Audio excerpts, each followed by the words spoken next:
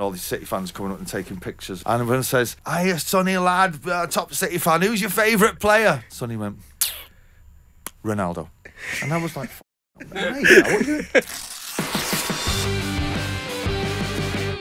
How are your game day experiences different now? And because you'll get certain thrills out of being a Man City fan in this day and age, of course you do, but was there a special something there? You described it as your first love, going to Main Road. I went to see City at Stamford Bridge the other night in the City end with my two lads. My youngest is, I mean, he's such a character.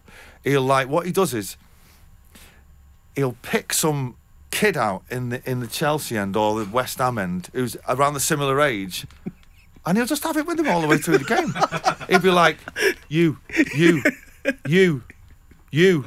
And I'm like, he's 12. I'm like, what are you doing? He's going, "Get over there."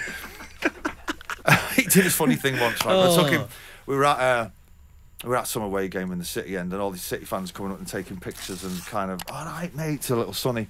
And everyone says, "Hiya, Sonny lad, top City fan, who's your favourite player?" Sonny went, "Ronaldo."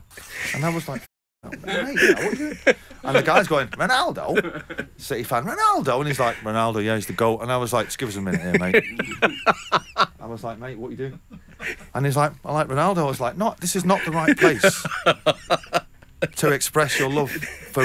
Because he grew up, he didn't know Ronaldo played for United. He grew up, he was Real Madrid. Of course, right? Wow, of course, He had no idea. And he was like, "Dad, Ronaldo's going to United." I was like, "He's always played for United." He's like, "When?" I was like, "Well, before you were born." Wow, that's worrying to think that there are people. Yeah, Yeah, Ronaldo's my favourite player, and I was like, "Not now." He's not. Not now. You could have said De Bruyne. Read the room, Yeah, kid. do you know what I mean?